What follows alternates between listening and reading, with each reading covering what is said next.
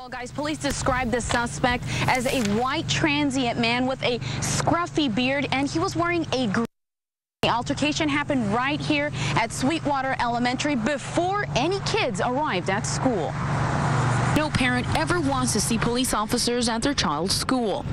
It's very scary. I mean, you'd think Port Orange, is safe, and I don't know. Yeah, it's just crazy. Sarah Long found out her son's school was on lockdown through Facebook.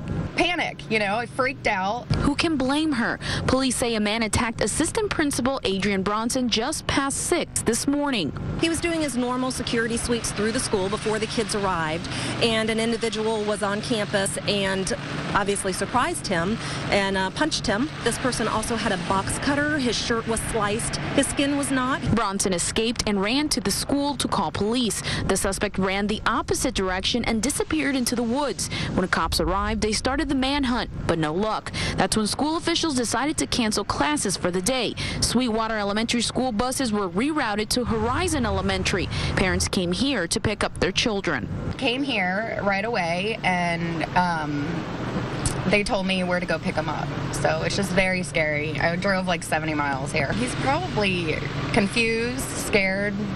So I'm going to go get him and bring him home. Now we're told the assistant principal is doing fine tonight, but he declined any media interviews. Now remember, police are still looking for that suspect, so if you have any information about his whereabouts, you're asked to call investigators. Reporting live in Port Orange, Jackie Orozco, Fox 35 News.